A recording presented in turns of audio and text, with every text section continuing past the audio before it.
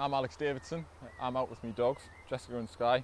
We've been coming to Watling Woods for about a year now, walking here. Do a lot of retrieve training. There's a lot of other people who are friendly walking the dogs out here as well.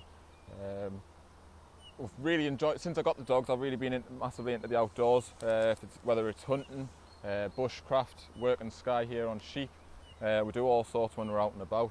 So I love getting outdoors, I love getting out with the dogs, I love seeing the local wildlife, whether it's red kites, hares, roe deer, anything like that. I really do get a buzz off seeing that.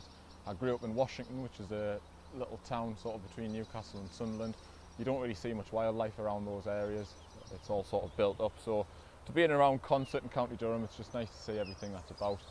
It gives us a chance to get out as well, the two dogs, they absolutely love it. I'd rather be outside than in if I could do, you know.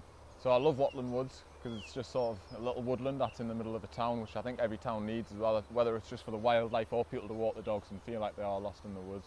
Get the dogs off the lead as well. I think that's the main thing with people when they come walking the dogs, not having somewhere safe to walk the dogs and let them off the lead. But it's a fantastic bit of woodland. Phil runs a little bushcraft school down there, teaches all the kids on I believe it's either Tuesday or Wednesday, I've probably got that wrong, which is absolutely phenomenal to see kids getting out and enjoying doing what I'm doing as well. Trying to push them into bushcraft and the outdoors. I think if you're outdoors, it really does set you up for life. Gets you in good habits of things, gets you working hard. Much better than a PlayStation anyway, I think, you know.